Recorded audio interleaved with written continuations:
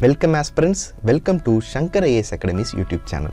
In this video essay, I will try to address one of the common doubts among the UPSC aspirants.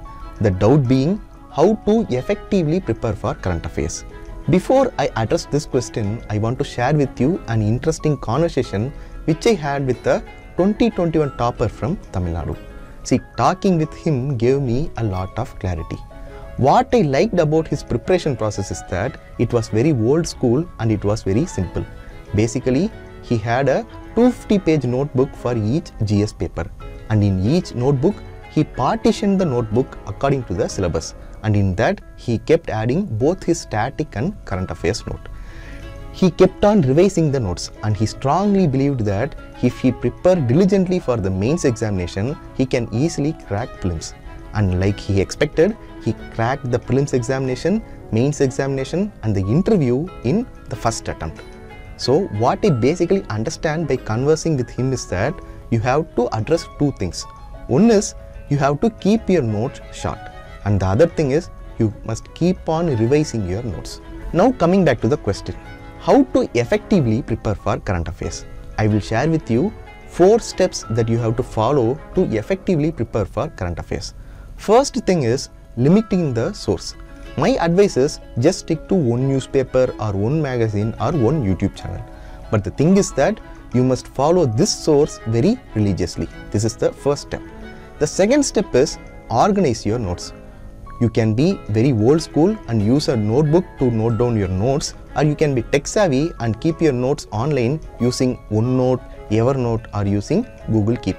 But the thing is that your note should be very crisp, because the crisper your notes, the more easy it will be for you to revise in the future day. The third and the most important step is revision, because if you keep on reading without revision, you won't be able to recall anything. See, reading without revision is like putting objects into a bag which has a hole in the bottom.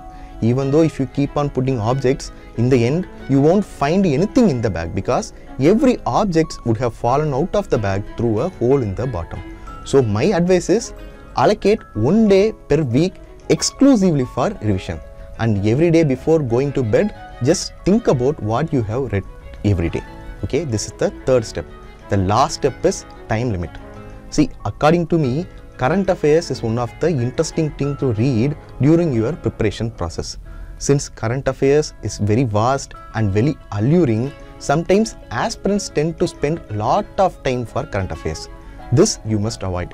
You must try to balance both your static part and your current affairs part. So my advice is just allocate 2 hours per day for current affairs and additional half an hour for revision process. This will help you manage time and it will help you in the long run. So let me rephrase the 4 steps again. First is limit your sources. Second is keep organized notes. Third is constant revision. Fourth is time limit. If you follow these 4 steps, it will help you effectively prepare for current affairs. So I have come to the end of the video. If you like this video, like, comment and share it with your friends. For more updates regarding UPSC preparation, subscribe to Shankar IAS Academy's YouTube channel.